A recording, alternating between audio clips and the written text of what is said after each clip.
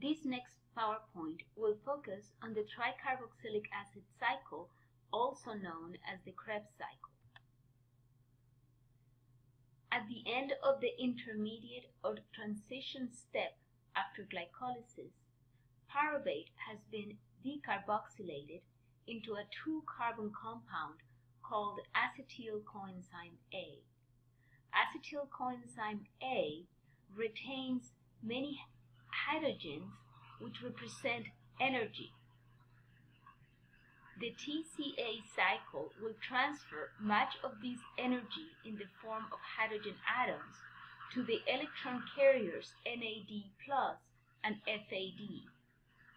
The location of the Krebs cycle, or TCA, is the matrix of the mitochondria in eukaryotes and the cytoplasm in prokaryotes.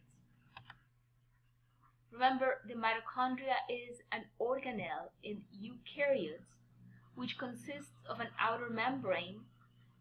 Deep to the outer membrane there is an inner membrane,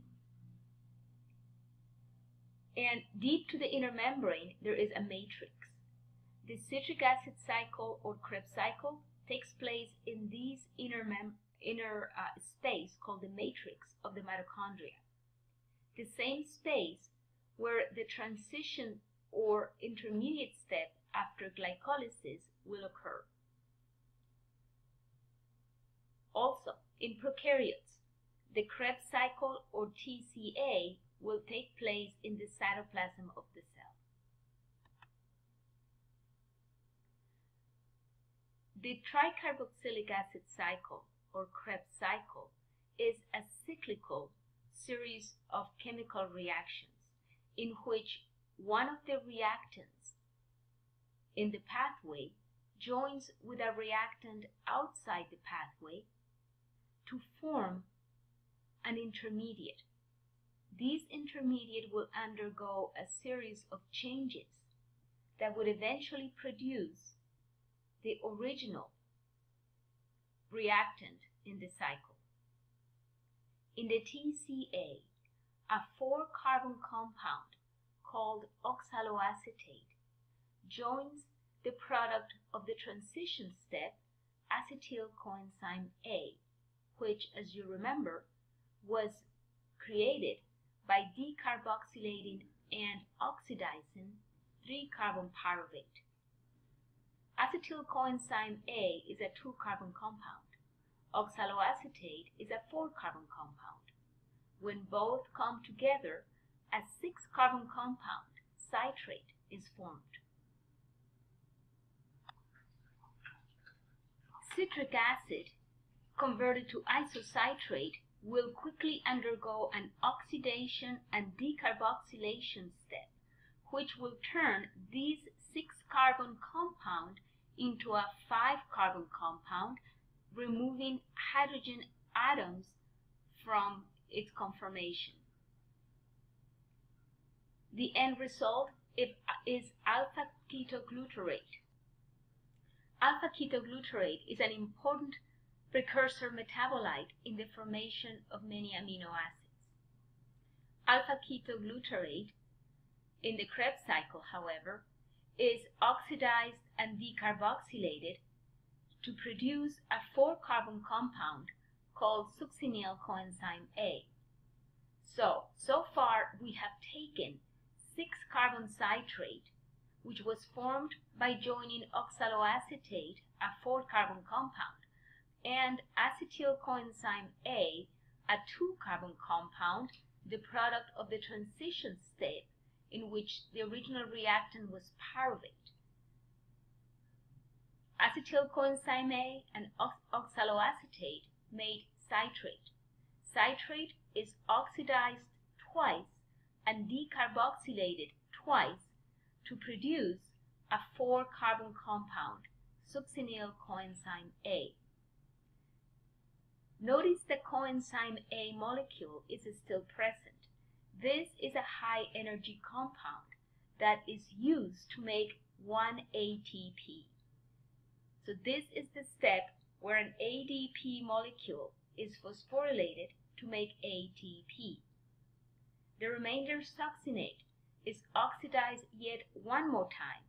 In this step, however, the electron carrier is not NADH, but rather FAD, which picks up a hydrogen atom, producing FADH2 actually. The end result is fumarate. Fumarate is converted to malate. Malate is oxidized yet one more time to make oxaloacetate yet again. The Krebs cycle has taken oxaloacetate and acetyl coenzyme A through 2 oxidation steps, 2 decarboxylation steps, 1 phosphorylation that made ATP, 2 more oxidation steps. Notice the high number of oxidation steps which have gathered hydrogen atoms that will represent energy in the next step. The result of the TCA or Krebs cycle is 2 molecules of ATP per glucose, 2 molecules of FADH2 per glucose, 6 molecules of NADH per glucose, 4 molecules of CO2 per glucose, plus precursor metabolites that can be used to make amino acids.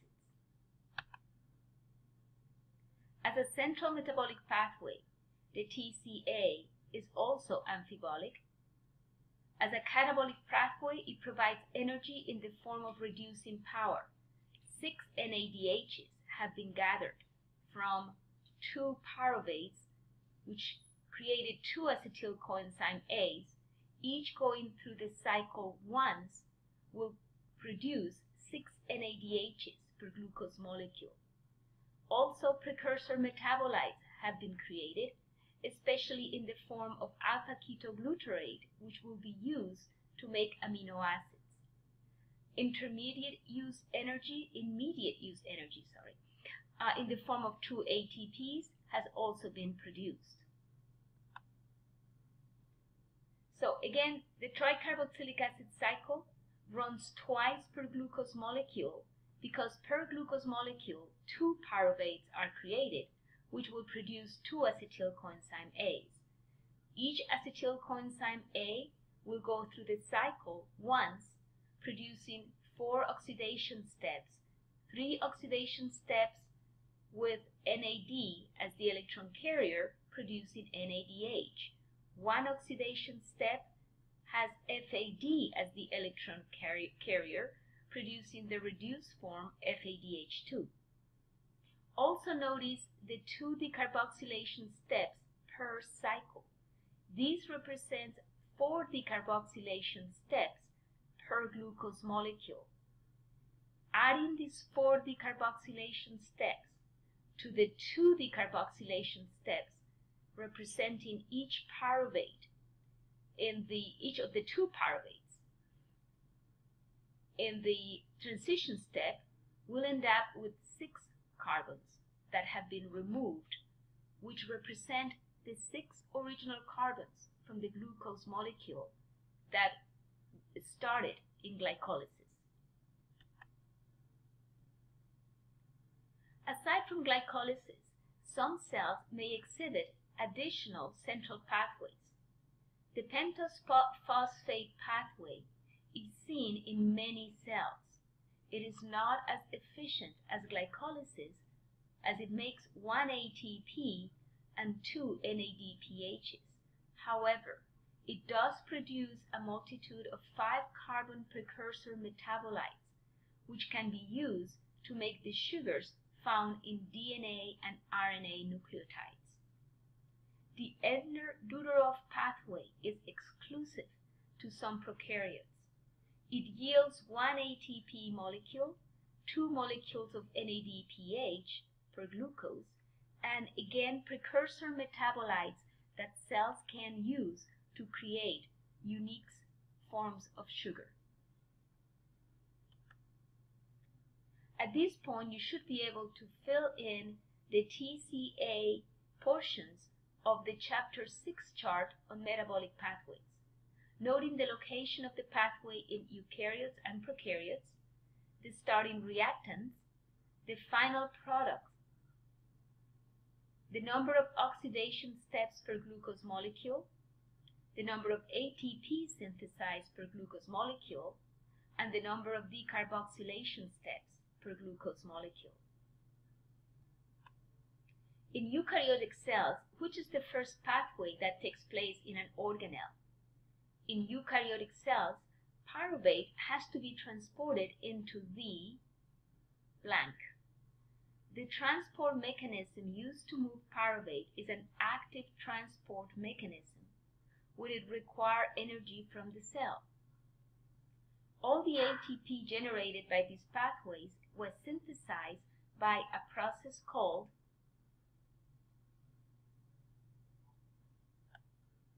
which of these three pathways, glycolysis, transition step, or TCA cycle, generated the most ATP? Which of these three pathways, glycolysis, transition step, or TCA, generated the most NADHs and or FADH2s? What is the total number of CO2 molecules liberated by these three pathways? How many carbons are present in the starting reactant of glycolysis? This number of carbons in the starting reactant of glycolysis, which was glucose, should match the number of carbons liberated in the form of CO2. Is there a correlation between the number of carbons at the start of glycolysis and the number of CO2 molecules released by the complete oxidation of glucose?